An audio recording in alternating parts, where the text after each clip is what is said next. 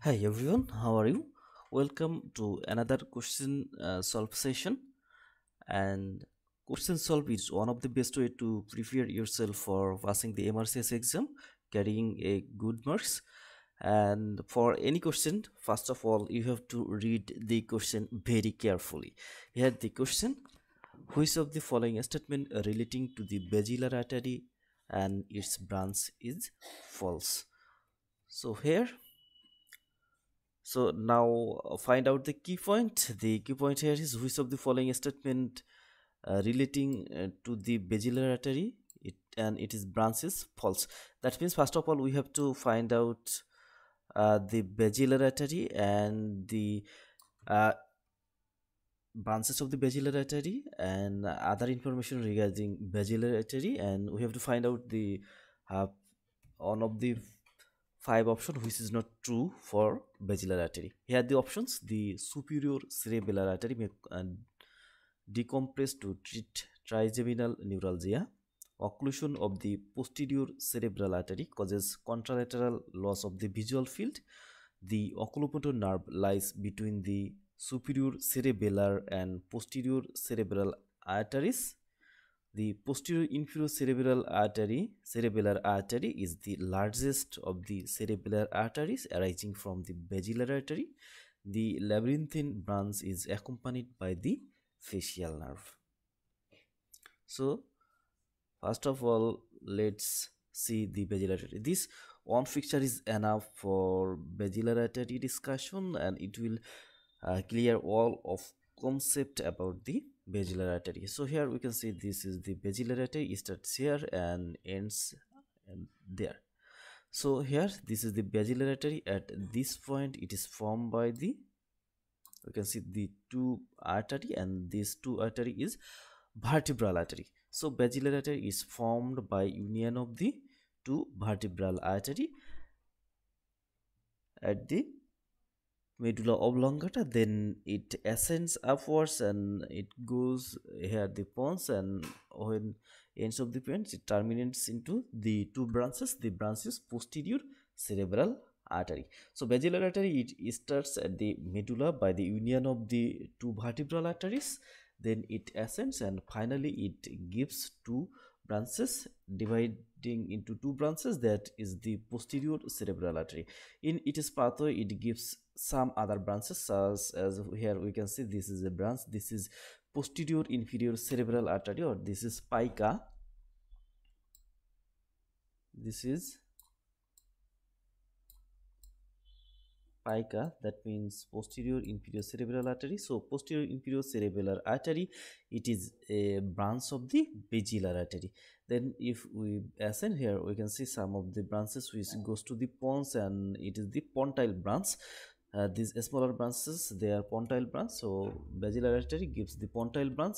Here we can see another branches, that is the labyrinthine artery, and the labyrinthine artery, it is a branch of the pontile artery, and it goes to the middle and inner ear to supply the ear. And if we ascend, we can see here another branch present, and terminal branch, posterior cerebral artery. And we can see the posterior cerebral artery, here is a nerve very close to posterior cerebral artery, that is oculomotor nerve. So this relation is very important, and some of the MRCS question regarding this relation, that is oculomotor nerve, it encircles which of the artery, that is the posterior cerebral artery. So posterior cerebral artery and oculomotor nerve, they are very close relation to each other. Here we can see the superior cerebral artery, it also an important branches, and here this is the trigeminal nerve root, and we can see the trigeminal nerve root, it is very close to this superior cerebellar and posterior cerebral arteries. So this relation also important, that the trigeminal root or trigeminal ganglion is very close to the superior cerebellar arteries. And other important relation, here we can see that the labyrinthine artery branch of this basilar artery, it accompanies to important nerve that are the vestibulocochlear and facial nerve. So here are the basilar artery in short. If we say again, here the basilar artery formed by two important arteries, that is vertebral arteries, and terminates into the posterior cerebral artery. And the basilar artery, it gives some other branches such as the posterior inferior cerebral artery, labyrinthine artery, superior cerebral artery, pontile arteries, and some smaller branches. And there are two important nerve. One is the oculomotor nerve, that is the third cranial nerve. It is related to the posterior cerebral artery. On the other hand, the trigeminal ganglion, which is the fifth cranial nerve, which is related to the superior cerebral artery.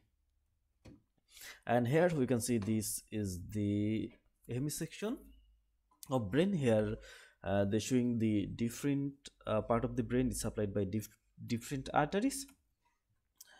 The posterior cerebral artery, we can see the posterior cerebral artery, it supplies the occipital area.